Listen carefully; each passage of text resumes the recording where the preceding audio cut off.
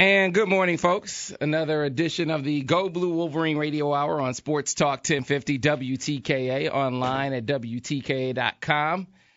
You can always find the podcast on WTKA.com, but if you want the full shebang, the whole kit and caboodle, you can get the podcast, the video, and see the guys actually breaking the game down when we put it up on GoBlueWolverine.com a little bit later on today.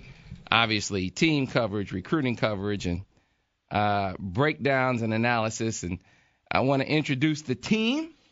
First, want to give a special shout out to our camera guy, Ryan, who came in to shoot for the first time today. So good morning to Ryan. And then I want to introduce the crew, the panel, the veterans as we're winding down on the regular season, kind of coming full circle. Get some analysis from the guys that have provided for us the most this season. Starting off first with Stan Edwards after a 2 or 3 week hiatus. Stan, good morning. Good morning, Sam. It's cold out there, man. Yeah, I hear you. It's cold out there. Yeah, man. It's I wish I could say that was the reason for the. What the heck is that? Oh, that's my man Marcus Ray. Okay, so Sam, you and I talk till Marcus get his act together and don't realize that we're on live right now, and he's not, and he's trying to Twitter, tweet, and get his groove on. Hey, man, and we're trying to do a radio show. Hey, you know what? We need a little levity at a time where you're trying not to sulk and mope. About the outcome of a game and leave it to Marcus Ray to pick us up, to give us some Ray's light. Marcus, good morning. Good morning, Sam. How you doing? Good morning, Stan. I'm good, man. Good morning. Ready to go. Another day, another dollar. All right. And then on the phone, as he is every week, from Go Blue Wolverine, the magazine, and GoBlueWolverine.com, Tom Beaver. Tom, good morning. Hey guys, how you doing? Hey, Should man. be a good Thomas. show today with Marcus Ray in there. Yeah, I hear you. Well, here's the thing. So 24-21. Michigan falls on the road to Iowa. And, it's a familiar theme when talking about this game. Offensive ineptitude, particularly in the second half.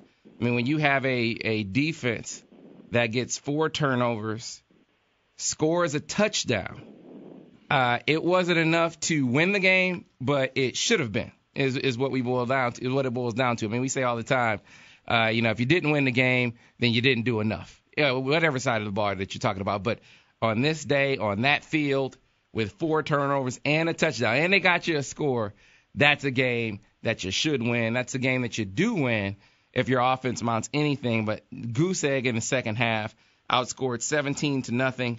Didn't get a third down conversion until late in the fourth.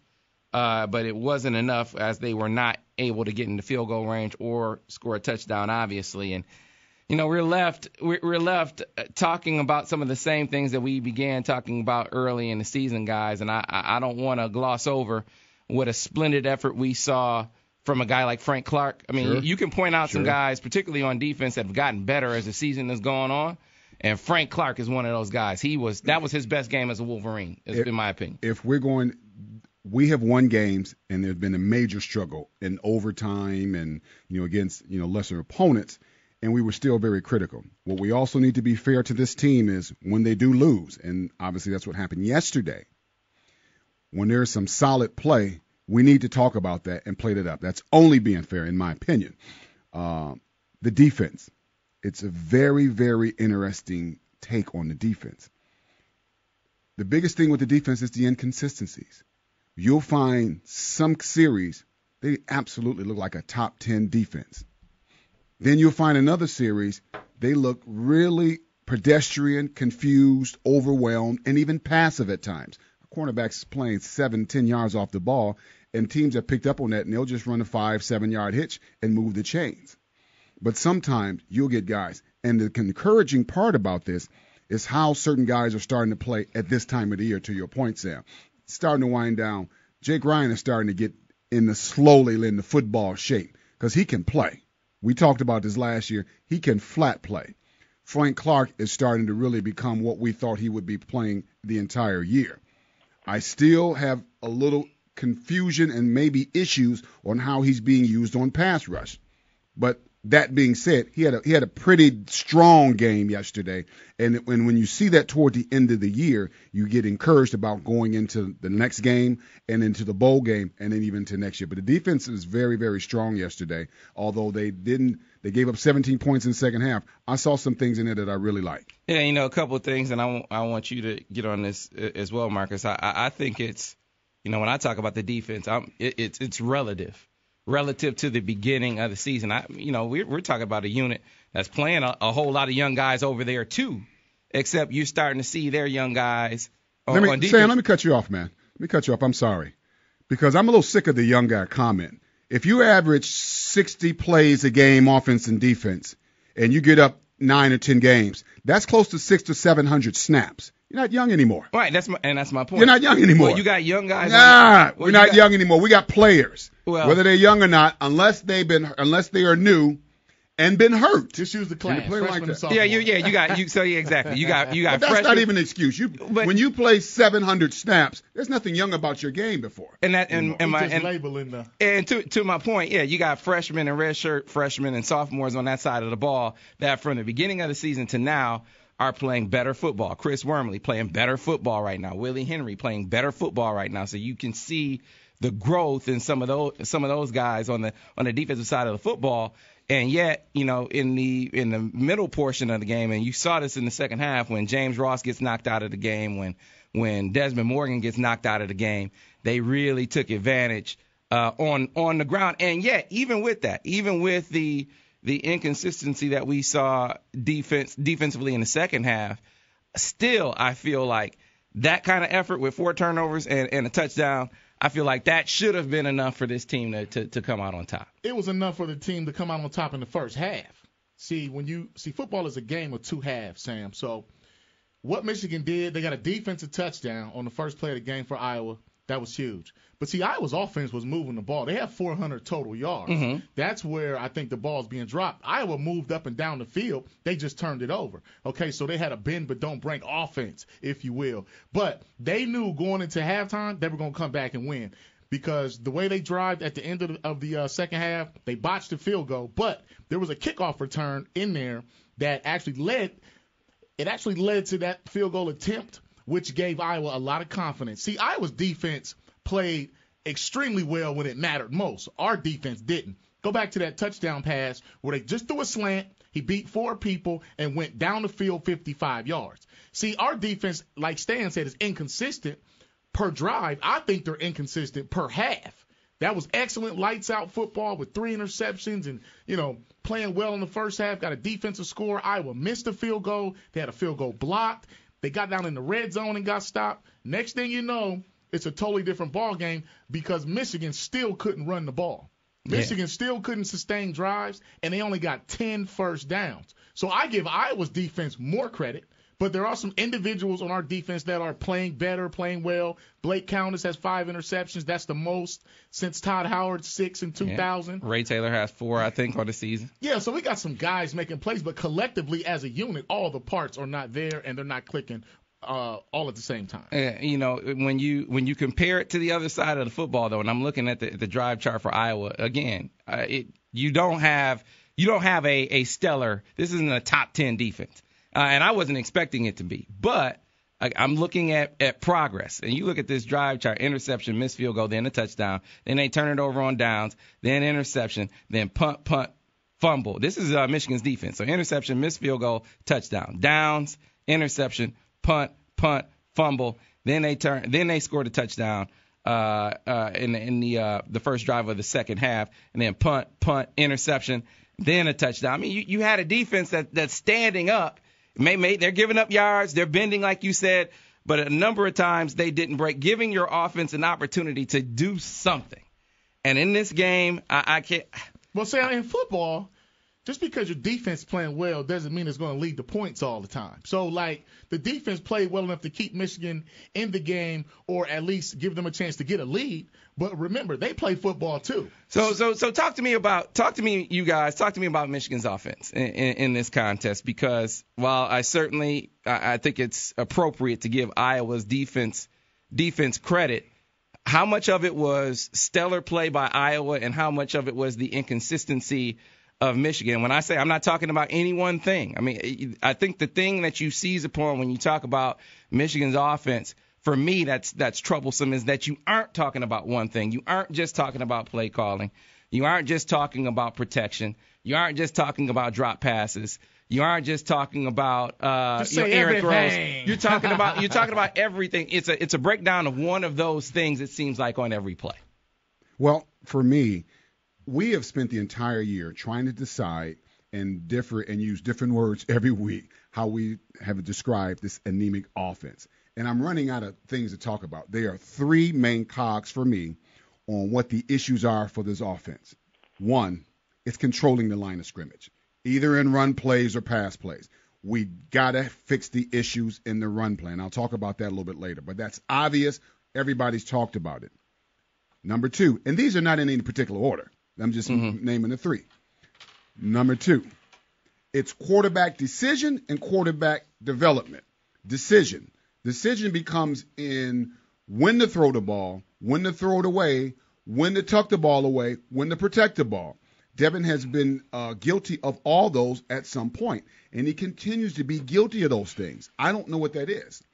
Decision on pass play. Devin does not have – he has a very average release. From the time he decides to plant that foot and step into it and let it go, it's average. It's average. Now, tack on to that. It's not bad. Tack on it. Now, when it comes off his hand, it's a nice ball. The spirals can be tight somewhat consistently, and he's got decent velocity on it. But an average release time coupled with staring a receiver down makes itself for a very opportunistic defense to jump on his passes and bite. And he does that all the time. And I don't know if his decision-making is development to do that. So is it decision-making? Is it locking on? Is it recognition late? Or whatever it is. Those things have plagued him. Being careless with the football in traffic. There's too many times that he carries the ball and he's not protecting it in traffic. Sometimes and let me tell you why I believe he's doing this. He's the only guy. He's the only guy that has an opportunity to make a play because it's third and plus 10 or is fourth and plus 15, and he's got to try to make the play, and he can't be careful. He's got to be hell-bent and going out there and trying to make a play. So a lot of times he's just trying to do something to keep the drive alive and make plays on the offense. And that comes to my third point. Our skilled position players don't threaten the defense either on the perimeter or deep on a consistent basis. We don't do it. And when you don't do that, people will gamble. I saw a freshman defensive back lined up yesterday from Detroit pressing for more than 70% of the time because he wasn't scared anybody was going to go past him. He was not, and he was right. So we don't have enough threat in our offense, whether it's speed, playmaker, or understanding how to free yourself in traffic to make a defense threaten so they back out of the box or so they play off the ball or they do certain things where they got to play careful and play field position football as opposed to just putting their hand back and we're coming at you because we don't fear if we make a mistake because we'll make it up. And so speak to this, Marcus, because I've heard you talk about this before. It could be that Michigan's receivers don't do a good job getting off press. It could be maybe it's a combination of these things. Something else that you've talked about. They just feel like if they come, they're going to get there before guys get open. They're going to be able to get there before guys do get deep. Now, Michigan had a few opportunities down the football field. You had a drop, you had an overthrow, a couple of plays that I could think of, but by and large, you only get a few clicks if you're Devin Gardner. That's still the case for him back there. Well, the thing about Michigan's offense is they're never on the same page at the same time, where when Devin does have time to throw the football, he may misread the coverage or the wide receivers don't get open. Then there's times when they get open, then the offensive line has a breakdown. But in particular with this game, Michigan they really didn't do anything well. See, they had 158 total yards and was winning this game 21-7 thanks to their defense with a defensive score. So when your leading rusher has 23 yards, that's Derek Green. See, when we played Penn State, it was, Fitz, 27 carries for 27 yards. That's not good enough. Well, now you got Green in there, and he has 23 yards on 11 carries. Gardner only passed for 98 yards, 13 to 28. with 2 touchdowns. So he made 2 great passes, and, our tight ends are getting open and, all this stuff. But there were too many drops. The offense doesn't have any identity. This team lacks what I call TNT, toughness and talent. Exactly right. Our TNT is more turnovers and time of possession or something like that. And I'm just being honest. I mean, when you watch this game, Iowa moved the ball. You can't use weather as an excuse. Michigan had a lead and still wasn't playing well offensively. The defense put them in a position to win. But what Michigan doesn't do, they don't make any adjustments. See, Iowa made defensive adjustments and offensive adjustments at halftime. See, when you go out there, this game reminds me of the Ohio State game in the second half last year, where you just show up in the second half. You're a better football team, winning at the half, showed some signs of breakage right before the half, because Ohio State got that field goal right before the half. They go into the locker room. They come out and say, we're about to jump on these boys. Iowa had no fear. They were at home. Michigan, see, here's the thing about toughness and talent. It allows you to do 2 things: win close games and win on the road consistently. That's why Ohio State is doing what they're doing. They have more talent and they're tougher than everybody. This Iowa football team was not better than Michigan yesterday for the first 30 minutes. But in the second 30 minutes, they outclassed them on both sides of the ball. And I think we got outcoached offensively. I just think we did. When you have 10 first downs and you're still only 4 out of 14, you only possess and that's third down conversions. Then you possess the ball for 26 minutes. That's not good enough. We've been saying this since September. So at this point, it is what it is. You can't fix it. You got 1 regular season game left, and those boys aren't playing. They're going to come in here and try to dial up something special. Trust and believe, but the game will be a lot closer than what people think. So I believe that as well. I think it's going to be a close game. Game is going to be a lot closer than what people think. What makes you say that? Well, it's we have enough. Michigan, Ohio State.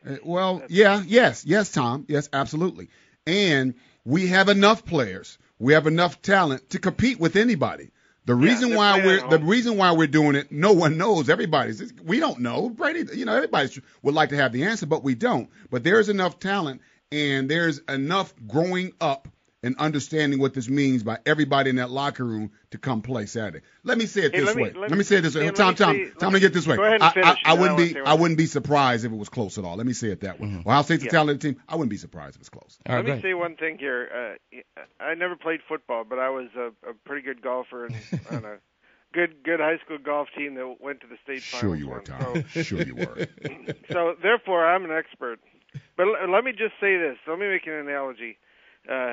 When playing at home is one thing, playing on your home course is one thing, but going on the road and then playing in the cold, in a 20-mile-an-hour wind, that's when you find out if your team is tough or not. Because if they're not, I agree. That wind and that cold is going to kill them. And that's what I thought. We saw the Michigan offense just die into that wind, and the Funchess drops, I think, were symptomatic of that. And I think Devin's play was symptomatic of that. So if you're, and by not being tough, I mean you're 5% off, or 10% off. It's not like you're a pansy, but you're not quite there. You're not quite confident in what you're doing, and that shakes your toughness just enough that cold wind in your face is just going to make you look bad. The other thing I wanted to say too. I saw it over and over and over again, and I saw it yesterday. Playing in the wind in the second half. Michigan was just dead, on offense. In the third quarter. And then I think defensively, we got wore down. We got worn down by Mark Wiseman. Well, sure. He only had 88 yards. Well, and put this in there. I mean, your two middle linebackers got knocked out of the game. They got worn down. This is Michigan, and 2 linebackers going down. I'm sorry, it's just not going to be an excuse that I think that this is Michigan. We should have enough depth and talent to stick 2 other guys in there. The expectation is for the position. So I think we got pounded off defensively when it mattered most because they got worn down. Hold on. Because Wiseman was running the ball before they went out now. This is first play of the game. He ran through 2 or 3 guys. They got worn down because they are what they are. But then it was 4th and 2. Mark Wiseman took a 2-yard run and went 9 yards and pounded people in the end zone with 12 minutes left. I knew right then there was going to be blood in the water because that single play told Iowa, we're tougher than these people. We are tougher. No, that's right. I'm with you on that one. Absolutely. And with 12 minutes left, even when Devin was driving, let's talk about like Iowa's defense, how they stripped the ball in the cold when it mattered, when the game was on the line. I love our defense in the first half. I think they played well, but you got to do it for 4 quarters. And if you can't do it when the momentum changes, when Uncle Mo leaves your sideline and goes to the other sideline, what are you going to do then? Any defense can play well when you're winning. What are you going to do when the game's on the line? And so I know Greg Madison. I played for him. His motto is get the ball back. Okay, stop the run, keep it inside and in front, and don't give up any big plays. You know, I guess for me, and looking at this, I understand what you guys are saying about the defense and it not being totally up to snuff, that there were some things that they didn't do well in the second half. I just feel like on a day where you get 4 turnovers, on a day where you get a defensive score, that you gotta have an assist on the other side. When I'm looking at you mentioned time of possession. Between your linebackers getting knocked out and the fact that you could not get any sustained drives, you wind up in the third and fourth quarters, 8 minutes 28 seconds, 9 minutes 55 seconds TOP for Iowa. And you know, I understand that part of that is a self-fulfilling prophecy, that part of it is on the defense to get off the football field. But if you're getting off the football field, you know, you're forcing them to punt the football, or you're getting a turnover. By the time the game gets in, you know, deep into the fourth quarter, man, you are getting run over if you've been on the field the whole second half and you don't even have all your guys. That's not an excuse. Like you said, you should have guys you could plug in there, but I think it's in part a reason. If you don't want your defense to be on the field the entire game or the entire second half, then get off the field. Don't blame the offense for putting you back out there. You still have an opportunity to get a 3 and out. That's just the way it goes. I played on a team where Notre Dame came in the stadium and we had 3 turnovers inside the 50 and didn't crack. So, I mean, I've seen it done. I saw it done last week with Nebraska and Michigan State. See, they turned the ball over 5 times inside their own territory, which led to 21 Michigan State points. So my thing, and that gave them a big enough cushion to stay ahead of Nebraska, even though they got creased in the run game. But Michigan's defense didn't do it in the second half after coming out with a halftime break. And maybe that's where the inexperience and youth and toughness and depth and all that stuff comes into play, Sam. But they had a chance to win that game, okay, convincingly. But Iowa was a tougher football team when it mattered most. And their offense, if you go back to that first half, they were driving up and down the field, but the drives got nullified and negated by turnovers. Sam, you are sitting across from someone a little over 15 years ago that had his heels on the goal line in Happy Valley, and they had 1st and 10.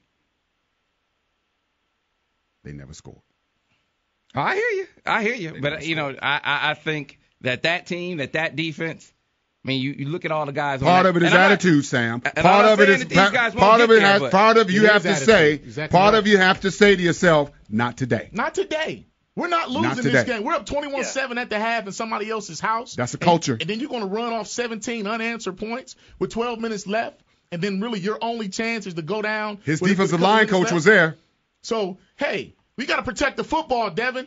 Get out of bounds, slide. You got stripped. When you watch Hitchens play, we talk about linebacker play. When you watch him, who's probably the best linebacker in this conference, all he does is run around and smack people. He's kind of limited physically, but he plays with an attitude and a toughness level that gives Iowa enough confidence to go out and smother other offenses. Now, 158 yards is not good enough. It's just not. Now, both teams had 150-something yards. Okay, but those drop passes, those missed opportunities, blown coverages, and just getting punched in the mouth by a running back who's been banged up all year, who just said, forget 2 yards, I'm going for the touchdown with 12 minutes left. We didn't have enough oomph, enough it factor to regroup and come back and at least get 3 to 7 more points to at least force overtime.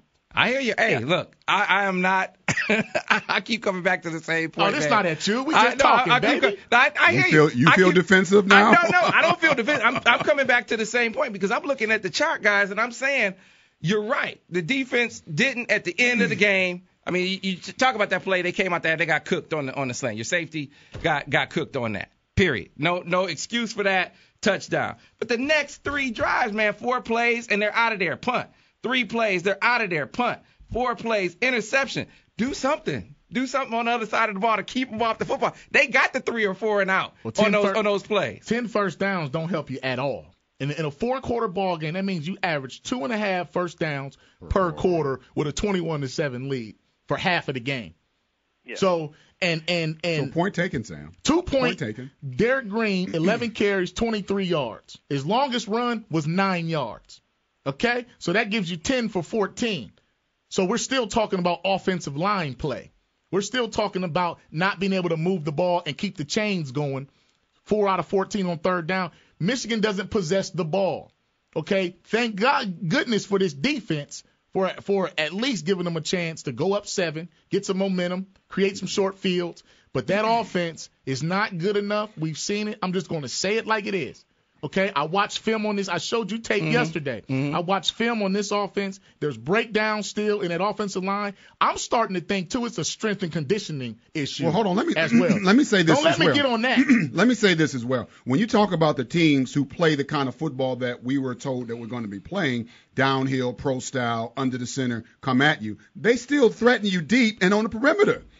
These guys still have guys that can go by you. These still have guys you can toss sweep, and you better get to the corner, or you're gonna be running toward the sideline. Next thing you know, your shoulders are turning upfield because that joker gonna put his ears back, and he's starting to separate from everybody else. You still got to threaten the team on the perimeter and deep, at least make them think or know and show on film. We'll go by you.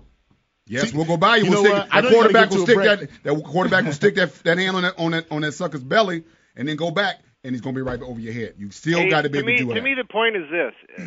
You got a defense that's maybe 7 out of 10. You got an offense that's probably 3 out of 10. So that's the team. That's how it is. You take them to Iowa City and play them in the cold, into the wind, against an Iowa team that's better than their record and has a good defense. You're just in trouble. And so that's where the program is right now. And I think if they would play it again today, the outcome would be the same. And you know what, Sam, real quick, your question is, how do you win the turnover battle and lose the game? I know that's what you want, but we have some things to address, but that's what you want to know. And I know you got to get to a break. They wanted 4-1. I mean, this wasn't just, they squeaked by it and had a score. I'm like, look, the way I see it, I don't see a bunch of killers on defense right now. I mean, you got a few guys that could be. Jake Ryan could get there eventually when he gets back fully healthy. Frank Clark could be that. He played really well this game. But you don't have 97 guys on this defense yet. And yet, look at the performance that they turned in yesterday. They're playing a lot of not young guys, a lot of freshmen and redshirt freshmen on that side of the ball too. And yet you see that kind of effort. You see some guys at this stage of the season playing better football. I agree. There are some guys that have shown improvement and are standing out. Frank Clark is one of those guys. So we'll get back to it on the other side of the football, because here's what you gotta guard against. I mean, Marcus, you're on offense. You're on defense, and Stan. Look, I know you didn't play on an offense like this, but let's pretend for a second that you did. You walk into the locker room and you're like, well, damn. Aren't you like at some point? No, what you say is, hey, Charles, when you get your hand on that punt, you're going to have to take it back, baby. Hey, A-Train, keep running greasy, stick with it, because you know why? Iowa had us down 21-7 in this stadium down the street, and all we said on defense was, hey, I had 2 interceptions in the first half. It's an attitude. It's a mindset. Right. You got to go in the locker room and say, hey, who's going to make a play here? Right. At halftime, who's going to make a play? And so the reason why I say that is now you got to have someone on that team, someone in your leadership base saying, okay, hold up, fellas. Defense. I know you're mad defense. No, you're mad defense. Hey, let's stay together. You got to do whatever you got to do to win on either side of the ball. And if your offense has been struggling all year, then your defense or somebody on special teams is going to have to give you some points or create some field position. Some more points. Some more points than they provided some more yesterday. Field position. Okay? I mean, the defense played well against Northwestern, gave them a chance to win too. So, but it's just a mindset, Sam. See, at Michigan, we don't blame. We don't go into the locker room and say, come on, offense, y'all stinking it up. Or defense, you ever going to stop somebody? That's what Indiana and those teams do. At Michigan, when it's about the team, it's about what are we going to do? What can I do individually better? I mean, when I make that tackle, do I got to rip it out? If I get an interception, do I pitch it to Charles? Dre, against Ohio State in 97, our offense was stinking it up. You had a punt return, a pick six, and then we were in the fight of our lives. So, not one receiver kind of passed that game. Only tight ends and running backs. So, whatever you got to do, and we were up 20-0. So, whatever you got to do on either side of the ball to get the win, that's what you got to do. All right, hey, I could have played with you. But the 80 team would have whooped that 97. Oh, here we go. Hey, get to a break, Sam. We got to pay some of these bills. We got to get to a break. Back on the other side here on the Go Blue Wolverine Radio Hour on Sports Talk 1050 WTKA.